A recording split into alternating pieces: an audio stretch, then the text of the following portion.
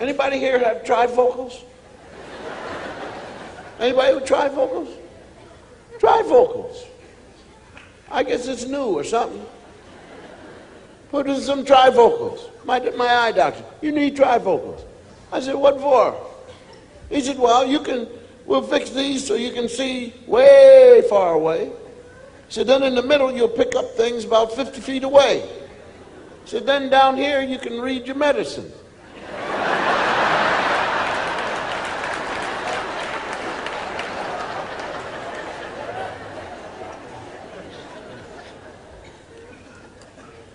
So I'm sitting in the chair. He gives me the exam. He said, okay, that's fine. Now read for 50 feet away. And I'm going XTYOHP 4. Okay, now read. John said, take it. Okay.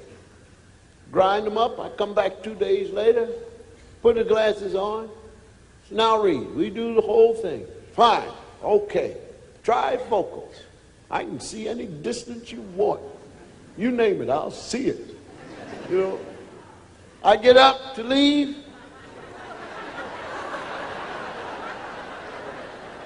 And the door was way down there.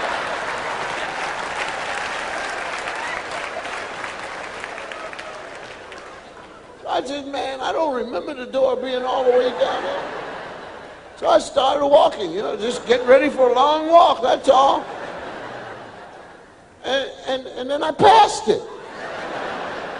So I looked back around and the knob was right here. I said, oh, there you are. I open the door, I go out to get the elevator. Elevators are way. I said, man, when did they change this building? So I put my finger out to press the button and I'm right on it.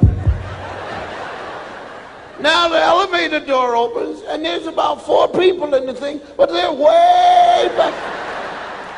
I looked at them, I said, why are you all way back there? But the thing to step on is up here. So I said, golly, man, they ought to fix this thing. You have to get up this high. And when I did that, this is in New York City, I did that, and the people, oh, don't kill us, please. I said, oh, shut up. I'm trying to get in this elevator. Somebody help me, please.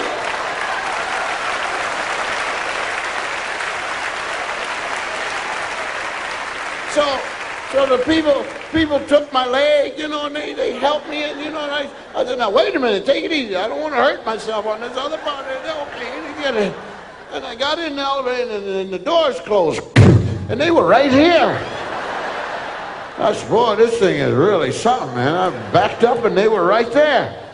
Now the door's open and I look and now I got to go, this is about a 3-mile walk to the front. I said, golly, what kind of place is this? And then I was right there. A revolving door. So I go around the revolving door and I come outside. Traffic is way. But the curb was up here. And I got to cross the street, so I got down on the ground. I'm trying to get over this thing, man. So somebody tapped me on the shoulder, said, Mr. Cosby. I turned around, and it was a giant eye. I said, what is this? And the lady said, can I have your autograph? I said, yes, but I don't sign for eyes. So I signed the thing. They had a big pad. And I stepped off the curb, and the traffic was way down there. And I got his oh, God. Truck was really big, man. So I almost started to cry, and I was scared. And somebody said, are you all right? And I turned around, it was an eyebrow.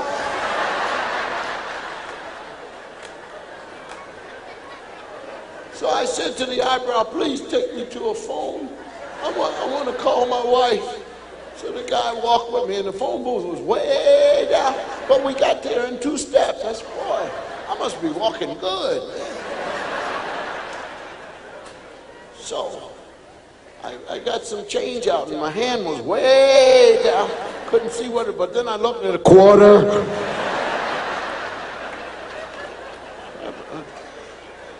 Trying to find the hole. The hole was this big, man.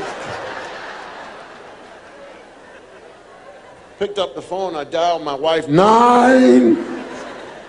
My wife picked up the phone. I said, dear, I have these glasses on, and the doctor put it in, got trifocals, and I swear it's dangerous. I'm going to get killed out here. I'm at 46 in Lexington. Please come and get me before I get run over.